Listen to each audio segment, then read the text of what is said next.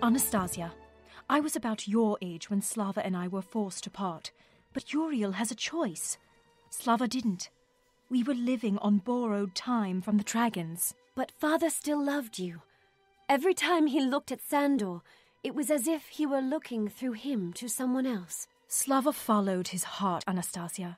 He did what was best for everyone, and he raised our son at the court of a duchy. He loved your mother. That was hard for me, seeing his eyes melt whenever Kate came to him. Uriel could never love me like this. Just look at what I've become. The castle of life is built with bricks made up of precious moments. All I shared with Slava made me a better woman. If Uriel and you are meant to live a long life together, let it happen one day at a time. Only the dragons know the future. Say hello to Sandor for me. I want him to know that I miss him. I will tell him when I find him. I'm in your debt for freeing me from the Inquisition. If I hadn't, Sandor would have eventually. Or died trying. I'm doubly grateful. Now go and find your angel and give him a kiss. A long kiss you'll both remember for a lifetime.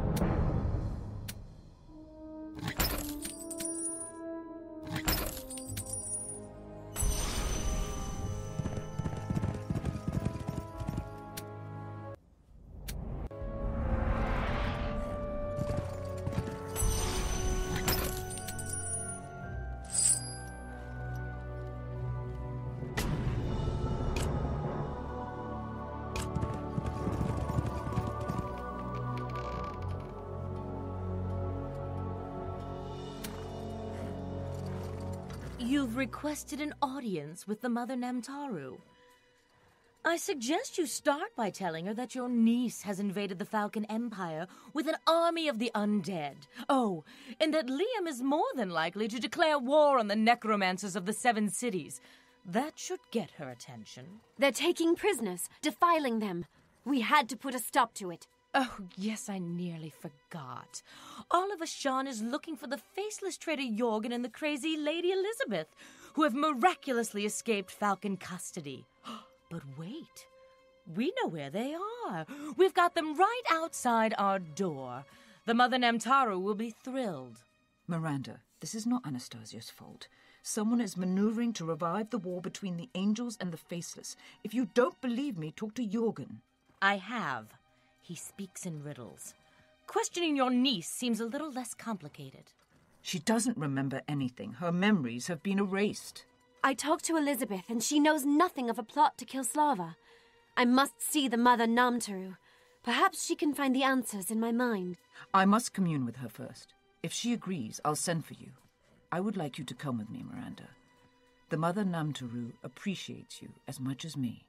How nice of you. If she's in the mood to turn us into ghouls, at least we'll be able to drool on each other's shoulders in consolation. Oh, but what am I thinking? I can't go. There's the wizard Casper who's traveled so far to meet me.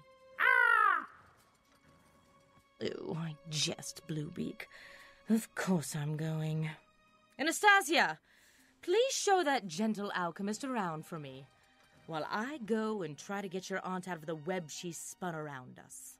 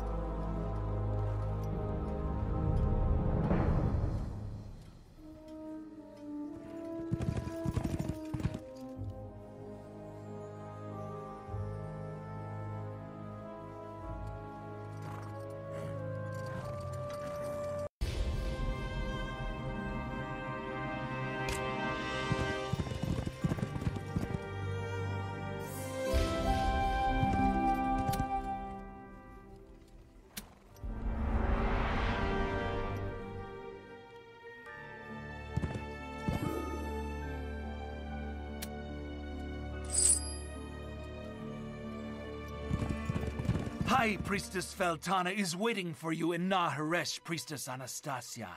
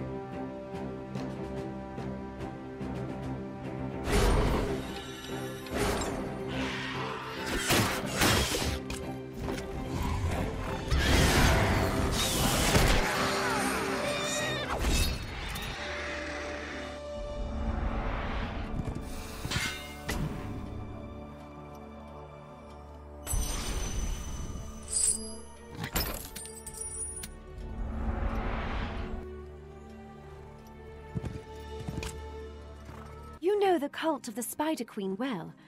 You should be the one giving me a tour of Naharesh. Where did you study? Shahibdia. For 2 decades. The city where magic never sleeps. And then I traveled. Recolting ingredients for my potions and balms takes me everywhere.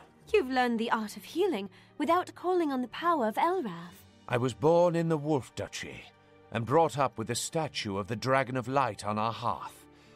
My passion for potions took me to the 7 cities, where the dragons have become more concepts than gods. I'd learned there how to manipulate the power of light without praying to Elrath. Miranda said you've chosen to follow the Spider Queen. Do you consider the Mother Namtaru simply a concept? The dragons are real for me. I've come to admire Asha more than any of them. Her creation is fascinating. Her magic is everywhere. And the regenerating cycle of life and death, her masterpiece. We wizards of the 7 cities have great power, and our creations are magnificent, but unconstrained by respect for Asha. It all leads ultimately to despair. If the wizards hadn't created the orcs, the demons would have destroyed us centuries ago. Ah, I see you know your Ashan history. But let me ask you this. Do the orcs have souls? And if you agree that they do, who created them? Excuse me, Wizard Caspar.